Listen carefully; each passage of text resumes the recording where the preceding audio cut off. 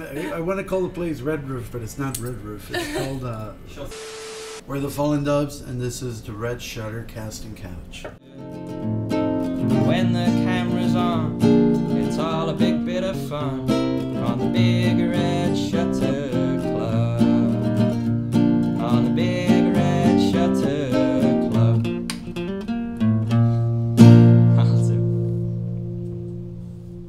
Hello, and welcome back to the Red Shutter Club. I'm excited today because Ben Whitley is outnumbered by Americans. with me today, I have Christopher and Katie.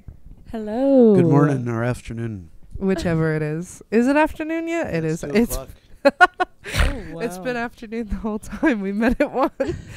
So, you guys are in a band called Falling Dove, yes? Yeah. Yeah. Tell us a bit about you, where you're from, what you're doing in Liverpool.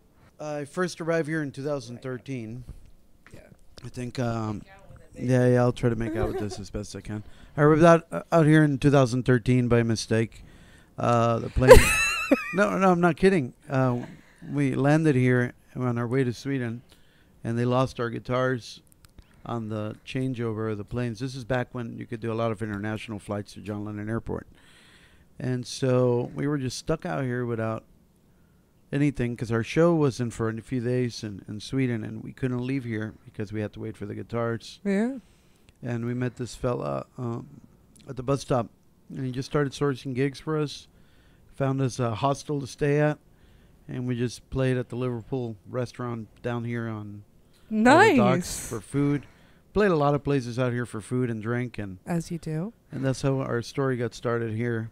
Eventually, Caitlin joined when one of the guys in the band got gout, and yeah, this is it.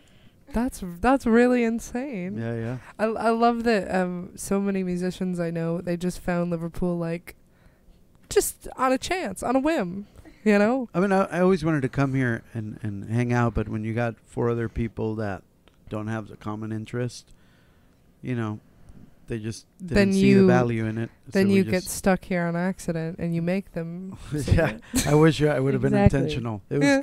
it was kind of scary, man, because we didn't have a lot of money, you know. Mm-hmm. I had sold a lot of things to come out on that tour, and it was definitely never been stuck somewhere like that.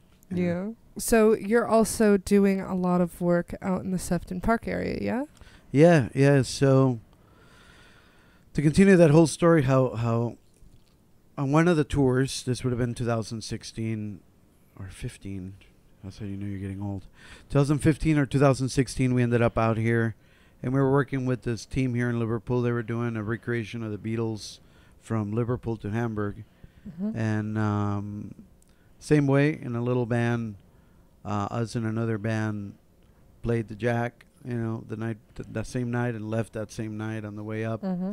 to Hamburg to play at the Kaiserkeller, and the Jack, what's forgotten the name of the place out there.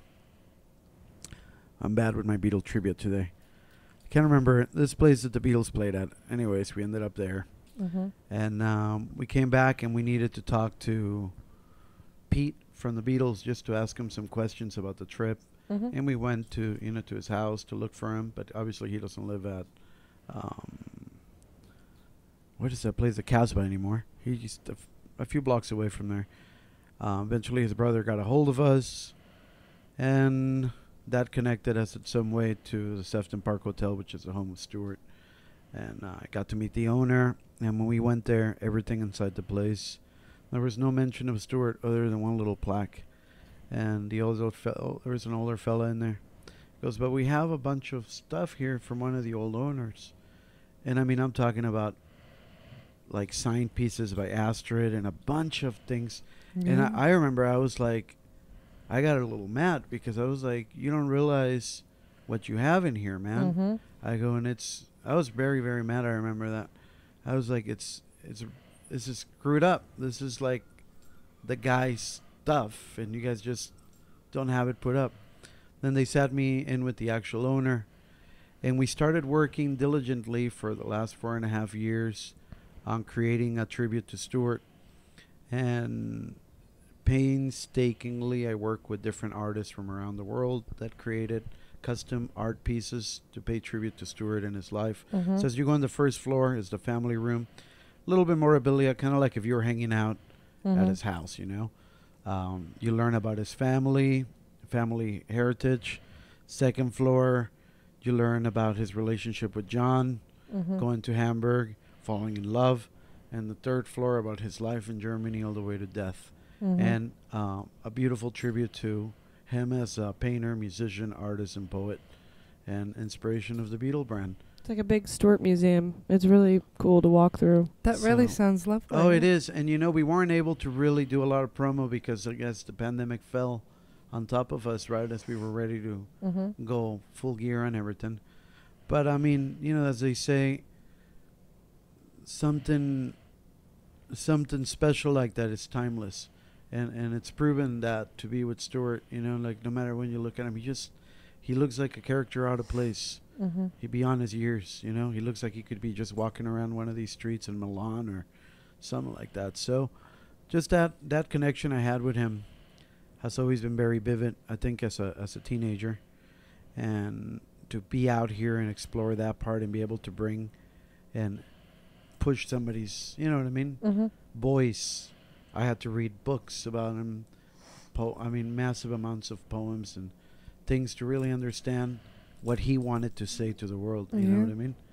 And that was pretty special, man. I got most of the pandemic I spent it at the Sefton Park Hotel just doing reading and just trying to get into his head, you know, what it was like. Yeah.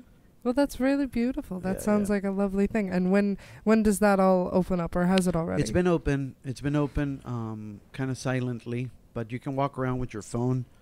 There's little markers on the paintings. You could tap your phone, Oh, cool. and they'll pull up a video that you can watch on your phone. It's an interactive. Nice. And we have a little pop-up event, which is the music part of it on the 28th, inside the little cafe upstairs. And we invite everybody in the community to come out and hang out and spend a beautiful day with us at the Sefton Park Yeah. Hotel. Be sure to check that out. But that's my side hustle. You know? Your side hustle. All right, then what's the main I hustle? play Tell in a us. band called the Falling Doves, and we've been very blessed with a lot of help from the city to do a lot of stuff. I always like to say, if it wasn't for the city of Liverpool, probably we wouldn't have gone around the world. The Cavern, shortly around that same time period, adopted us. And, you know, we've been a resident band every year for the last, 8-9 years. Yeah. And, you know, whenever we get into a situation where we need a little elbow grease, the Cavern makes that call for us, and we're able to get all over. The first time we went around the world was playing Beatle festivals. The second time, I would say, after we kind of made our name playing some of that stuff, we got a lecture from John Keats, and he goes, "You got to stop doing the Beatles stuff, or you're going to be stuck doing Beatles stuff." Yeah. So then we just started focusing on our band, and you know, again went around, asked our band, but Nice. people still ask for Beatles stuff, right? They show up, and it's Yeah, a we still delight play it to here be and able there. to do that. It's a delight. So Yeah, well, that's incredible. The Cavern, there are really so many wonderful people at the Cavern. You know, I have to go to their open mic on a Monday night. tonight is a we're special going night, by tonight. the way. It is yeah, a I guess special we're all night. going. Yeah. Oh yeah, after party here, man. Yeah. Oh, I know it's a special night. We've been in preparation, but everyone's just so wonderful and open and welcoming in this city. They really are. They really are. So how about I guess back home for you guys? What does the scene look like there? What's some of your experience back in the States? Because we don't often get that perspective. You know, just like I would say, just like the way things have been and changed and moved around the last few years, the pandemic kind of changed everything. You know, I would say prior to the end of the pandemic, or before the pandemic started, we had it pretty good, man, because, you know, like January, February, we were in Australia. March and April, we would be like in Norway. May, June, July would be roaming around here. August, September would be out in Japan. October, November out like in Latin America or a new country. So we weren't really up in the States as much. Yeah. And that happened. We are having a good time for the last 3 years before the pandemic hit hard. We were making good money too. And after that kind of hit, you know, we had to rebuild again because a lot of the venues closed. A lot of the places weren't what they used to be. Or got new owners. And a lot of people retired. So then you have to again go out and redo everything again. And so she's been lovely helping me rebuild. She's been around the world with me. Originally, Katie was doing merch for the band and doing Technically cajon. started as a cajon player, and then turned into a merch girl, and then turned into a singer, and now I'm the bass Just player. a backup singer. Yeah, she took up. So it's been great growth for. I've been touring with the band for about 2 years. Yeah, that's crazy. This is my third time out here. I love it in Liverpool. Isn't it great? It reminds me of my hometown. It's wonderful. Yeah. From Oregon, this one. Yeah, Portland, Oregon. Yeah. Very vibrant culture in both cities, yeah. So that's where we're at. And we brought the original members last year. We did 2 tours last year of the UK, up and down, with the original lineup of the people that made the records with me, which was rare because a lot of them are either getting married or just slowing down. The drummer that's toured with me for years, now he's about to retire. He's about, 70-something? Yeah, like 72.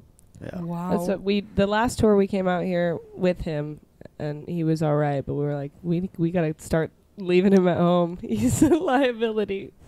Well, he doesn't want something to happen to him and bring him home in a shoebox, you know? Yeah. So. I mean, that's fair. Gotta walk around with him covered in, like, fragile tape. Yeah. We always used to make this joke that one day he was just going to play the drums and just turn into dust. A grand The exit. final bang. That's got to be the finale Yeah. of your encore song. Just But that's our story with the band. And back in the States, like I said, things are barely picking up again. We are blessed that because of the work history that we have, we do get a little bit of special treatment with events and shows. You're American, so we have a band called Collective Soul from the 90s. We're playing a big, gigantic show with them. We played with Echo and the Bunnymen out there. We've toured with a few other bands. We took a Barry Sutton out there once. And I get this, we did a whole tour, and I get this call from a lawyer that represented Lee Mavers. He got pissed. It's like, you got me calling this the laws. And I go, well, I didn't know anything about anything. This man said this was his band, you know. But we'll leave controversy for a different chat. But locally when he called, the tour was already done. So there was no suing that could be done.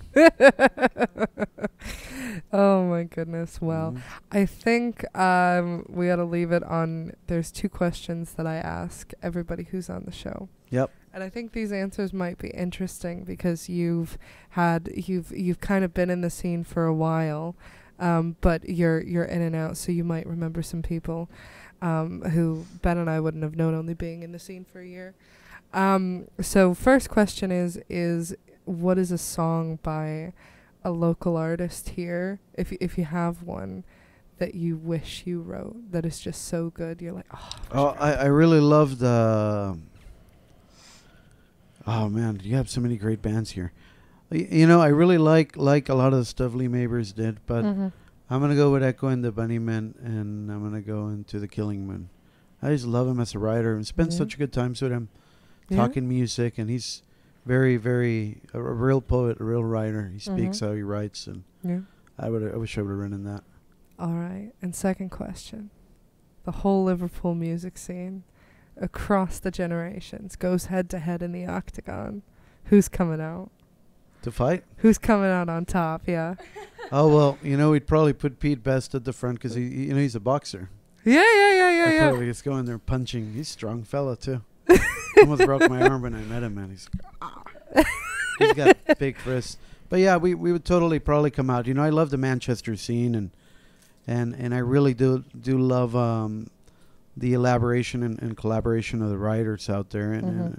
But I like the simplicity of the Liverpool way of life and the writing. So, you know, they don't take themselves that serious. You know what I mean? Versus, you know, the Mancunians are a little like, you can't really crack too much of a smile there. Yeah. They're too serious for their own good. And the Scousers just kind of put a little bit more fun into things. Yeah. And I was that's gonna say fuckery, but I guess fun is also. that's I it. mean, On the both are table. valid. Both are valid. There is and I think that's that's really the way you should really live life. Not take things too serious. I remember you were asking me earlier. What's a big flex? So what I remember coming here from the States, and we were the whole band. Looked like fucking out of a Guns N' Roses music video. Mm-hmm. Too much, and that's the thing that we learned out here, living out here. You want to just kind of keep a low profile. You still be yourself, but not fucking Yeah. boast about anything. So it keeps Liverpool keeps you humble. Yeah. And I think with that, we should head off to our couch concert. All right, the casting couch. So we're gonna stay here for a second, pretend you've already played, Mm-hmm. and do our sign off. Okay. So is it just gonna be you playing, or are you both? She might be singing backups. Yeah. I was gonna say I don't have my bass. Sush has my bass. I wish we that had your bastard. cajon. I have a cajon. Let's see if we can pull it off. Yeah. Okay. Vocals. Well, either way, it'll be both of you. So. All right. Deal. So I can say plural. Okay. So. I want to call the place Red Roof, but it's not Red Roof. It's called We're the Fallen Doves, and this is the Red Shutter Casting Couch.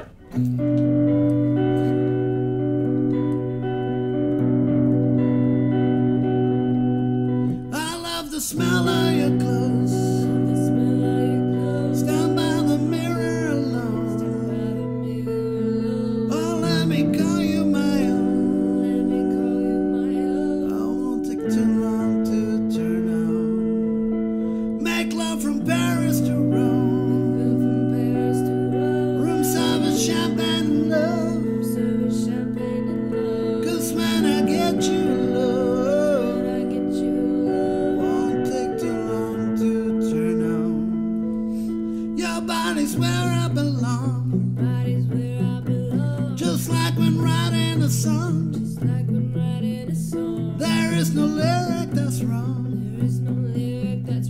When it comes down to making love, I want your sex, sex, sex, sex. I want your sex, sex, sex, sex. I want your sex, sex, sex, sex. I want your love.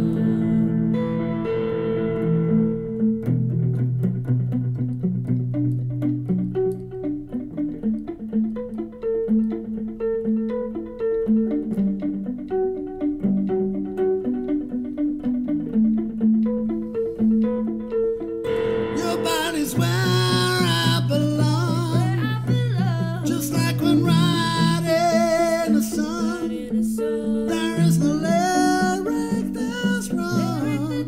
When it comes down to making love. Too many nights on the road. Drive through the city alone. I can't wait to get home. 'Cause when I see you, girl, it's on. I want your sex, sex, sex, sex. I want your sex, sex, sex, sex. I want your sex, sex, sex, sex. I want your love.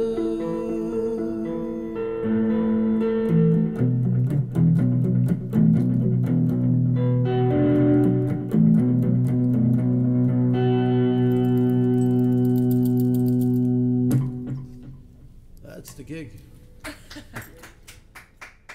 That was lovely, you guys. Thank you Thank so you. much. It was so hot over there. I'm not used to being on people's couches unless I gave up acting a long time ago. But I couldn't have thought of a better person to have audition for. I don't even know how to respond to that. Well, anyways, is there anything you'd like to plug before we go? Maybe some headshots, Come visit acting us bios. at the Sefton Park Hotel. Come see the wonderful things that we have in there to offer to bring back to the city of Liverpool. And check out the Falling Doves at Falling Doves Music or fallingdoves.com. Anything else, Katie? I think you covered all the bases. All right, awesome. Well, with that, thank you guys so much for joining us today, and thank you so much for tuning in. I love the smell of your clothes.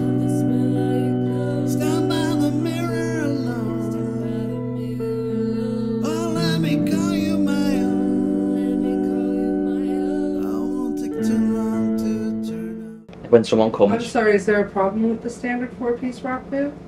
Yeah, you're in one of them. Alright, so hello and welcome back to the Red Shutter Club. I'm here today with Sweeney, Liam Sweeney. It's good to be here. Yeah, it's a pleasure. Man. Good to have you here, Sweeney. Now, I do call you Sweeney all the time.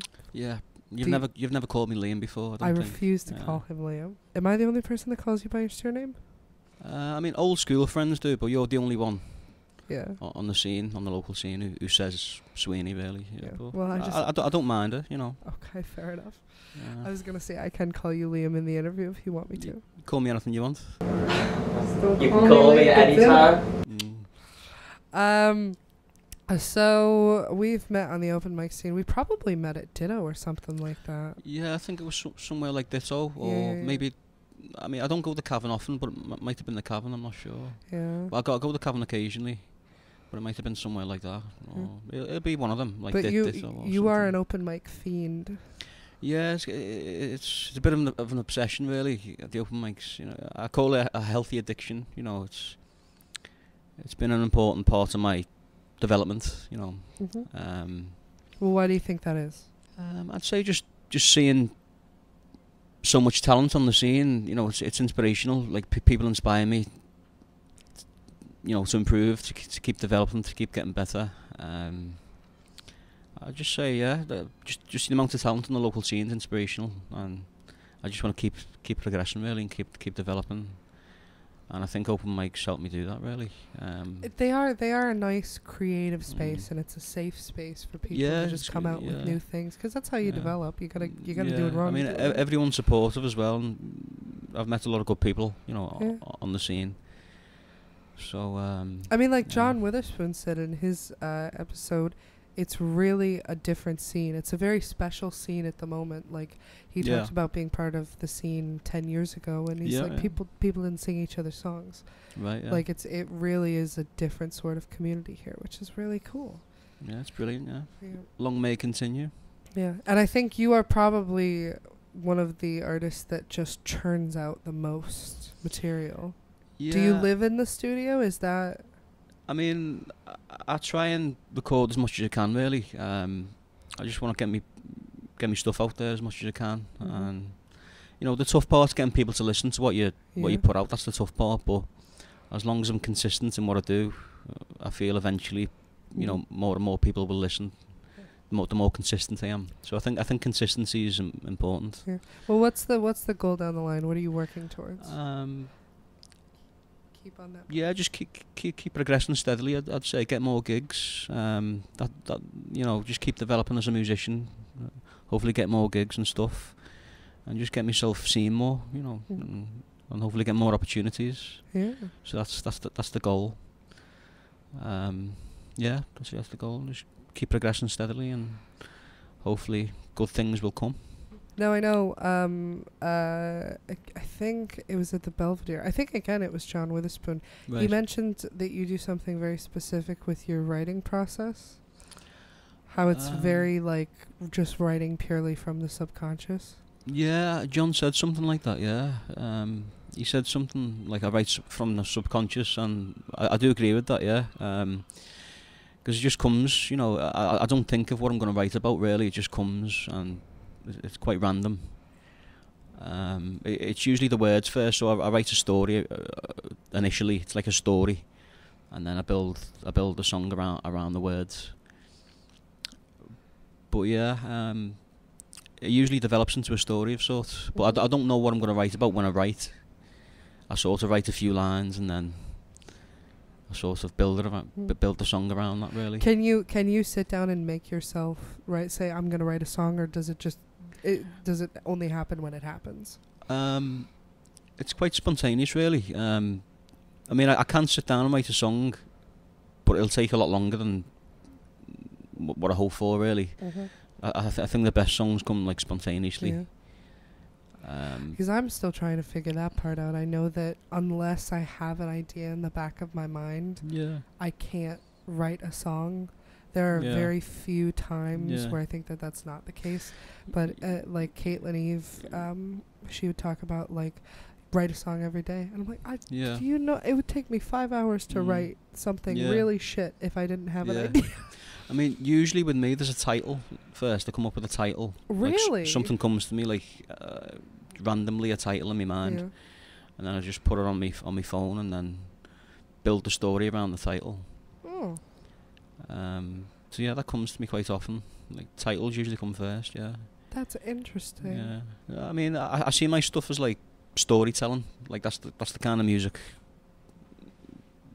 I do, really. Like me mate Luke says to me, you should call your genre film folk, because I'm inspired by cinema and books and stuff, and so that inspires me a lot, like the films and literature and stuff, you know.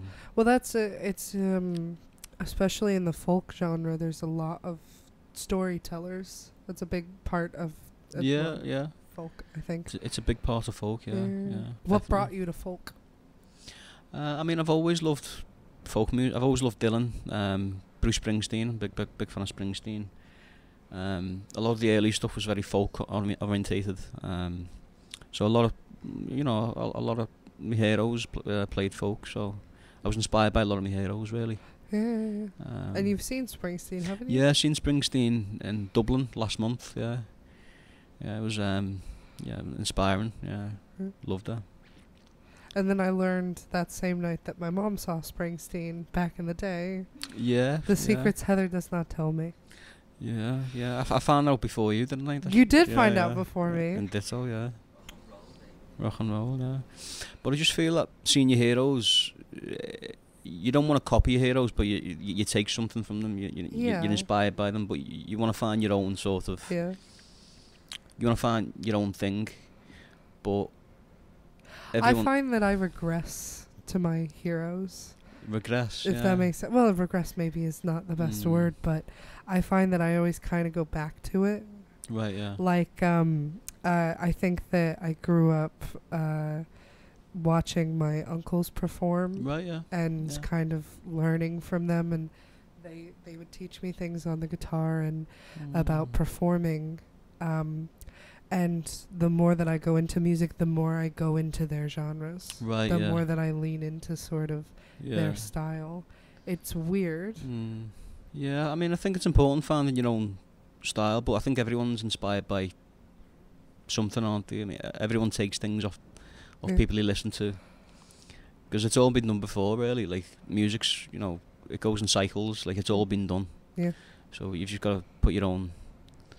your own stamp on it, really. I mean, there's only, 12 notes? Yeah.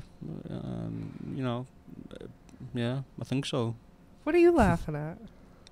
Nothing. I might have to fire the set director. No, give him another chance, Thanks, Liam. Go feed the kids, man. The kids. I thought you said you were 6 in yesterday's. So, because you spend so much time in the studio, tell us a bit about that process. Yeah, I mean, like I said, I try and record as much as I can. Try and release as much stuff as I can. I think working with different people, different producers, is good in terms of like learning how things work in a studio. So I've worked with a few different people, and just learning things in a studio. I find that I develop by doing that, really, and it's just a great experience working in the studio and releasing songs. I just want to keep doing it, really. I don't think there's a better feeling being in the studio and recording music and releasing music. Just it's a good feeling. It's a very anxious feeling.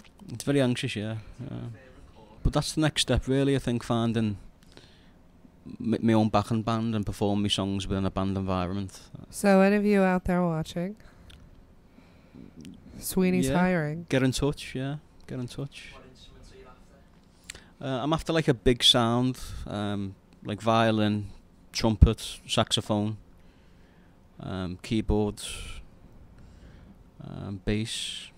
Just a big ensemble of people, really. Sort of like an orchestra, like a rock orchestra. Well, would you ever do LSD? Ben. I don't think I would. No. Would you, Ben? Have you already done that? Will Well, people do say LSD is good with creativity. You know. There's 2 questions that I'm asking Yeah. everybody. Are you ready? I'm ready. What is a song in the open mic scene that you've heard that you wish you wrote? I wish I'd wrote. I mean, there's so many. I mean, there's so much talent on the scene. It's incredible. Like the amount of talent. Does it have to be one, or can it be? You a few? can list as many as you want. I'd say Ben Whitley, All Along the Line. It's a great song. That's the second one that we've had for Ben. Let me think of a few others. A lot of John Witherspoon's music is inspirational. Doubling on My Mind. That's one of the songs I wish I'd wrote. Love that song. I think John Witherspoon. I think his songwriting's incredible. Like I think he's, in my eyes, he's the top dog. I think John. Mhm. You hear that, John? This episode is sponsored by John Witherspoon. Yeah, I think I'd say he's my hero on the local scene. Uh-huh. I've got famous heroes, but locally I'd say on the local scene, John Witherspoon's. Locally, it's our John Higginbottom. yeah. On the local scene, John's me musical hero. Yeah, I'd say. All right. Second question. The entire music scene thrown into an octagon. Onto. An octagon. Right, Like yeah. MMA. Who wins? Who wins? So what are they thrown into again? Sorry. Entire music scene is Into- put up to fight. Oh, so in a fight, who'd win in a fight? Oh, it's a tough. I'll have to think. Make sure you're on the mic for this one. We got to get you clear. Loud and clear. I think Camille. You think? Yeah, I think Camille. Yeah, I think he'd win. Oh. Explain your choice. I don't know. He just seems like a dark horse, really. He's quite a dark horse. You know, he's very kind and very, sociable and kind. But I think if you pushed him, he can look after himself. You know. All right, we've got 1 vote for Camille. Yeah. So I think with that, we ought to head off to our couch concert. Brilliant. Yeah. Do you know what you're going to be playing for us today? It's a song called "Train of Perdition." A song that I believe our Ben Whitley. Yeah, Ben. He set a challenge a few months ago to write a train song, and I wouldn't have wrote the song without Ben, really. So I dedicate the song to Ben.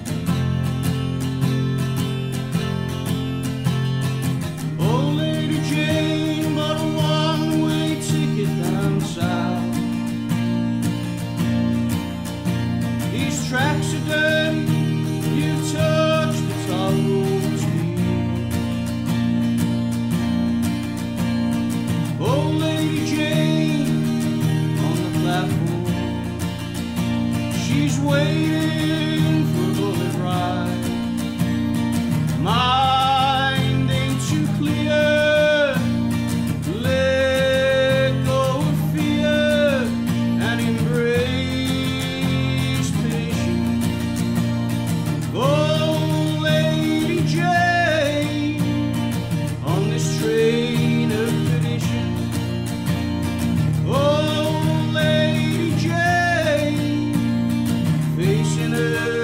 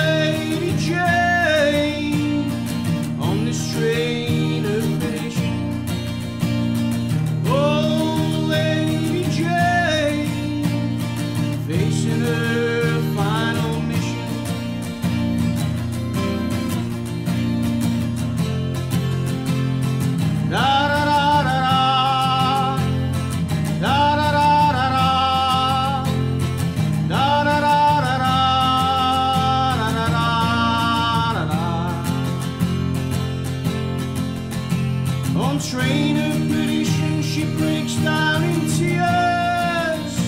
Had enough of it all, she sighs. She then recovers, she then discovers she can turn the tide. Oh, Lady Jane, on this train of perdition. Oh, Lady Jane, facing her final mission.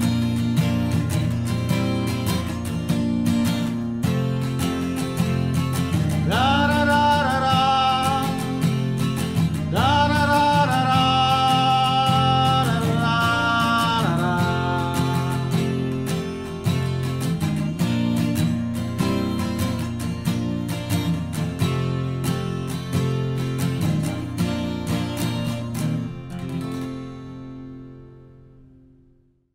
What a lovely song that was dedicated to our Benifer.